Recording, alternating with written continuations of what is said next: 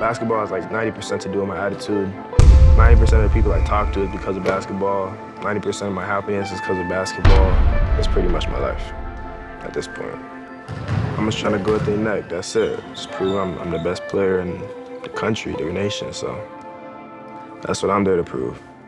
For my opponents, I'm just an asshole. Like, I'd hate to play myself. I don't let anyone knock me off my goal to win basketball game because winning cures everything. If I lead my team to victory, that'll bring coaches in. And I have to show everybody that I'm a D1 player. So I'm just gonna continue to prove to people that I'm a winner and do it at the biggest stages. I'm from Kinshasa, and my family live in Lubumbashi. I put basketball on top, because pretty much what happened in my life, when I just came to this country first, I'm broke. That's a fact. So for me, basketball was like the first option, you know? I was like, oh, man, this is it. This year, I want to go higher and try to go to the league. That's my dream. My family was pretty much like gypsies growing up. Different cities.